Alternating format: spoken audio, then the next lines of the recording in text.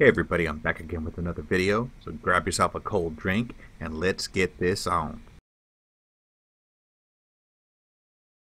Just go to the search bar and type Narrator and you can launch it from there. The Narrator setting have so many commands it's not very user-friendly. But it gets the job done.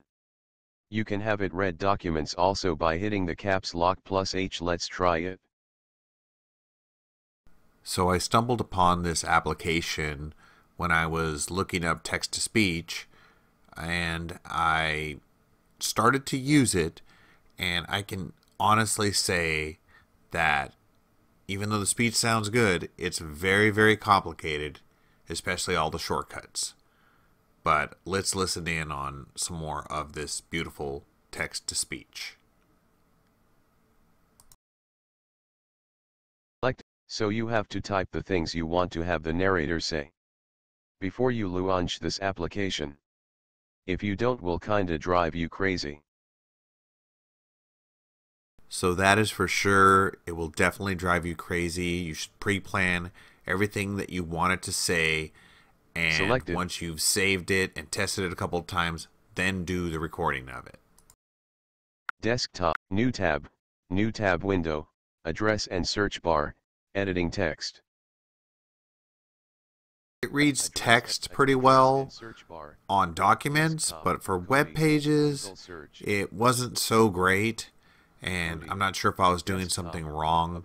But like I said, I would mostly utilize this for, let's say, pre-writing a speech down and then wanting to have it say it, or putting a computer voice instead of your own on video.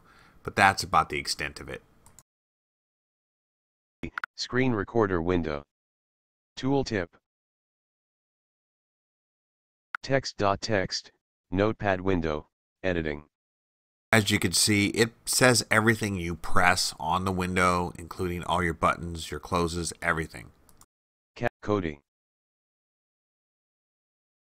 Cap editing. Cap Kodi, formerly XBMC, is a free and open source media player application. So I'd like to reiterate that this is not the best program I've ever seen. The shortcuts are long and hard to remember, and there's like 100 of them. But for free, and it's built into Windows, and you can copy any kind of text document, I'd say it's worth a try. Other digital media files from local and network storage media and the internet. Desktop, end.txt, notepad window, edit. Go, select, final thoughts time. This is a cool app as long as you're a patient person. If you found this video helpful, click it, helps the channel out. Subscribe if you want to see tech video and much more. So that is my video, thanks for watching. I am gonna get the tech out of here. Thanks again.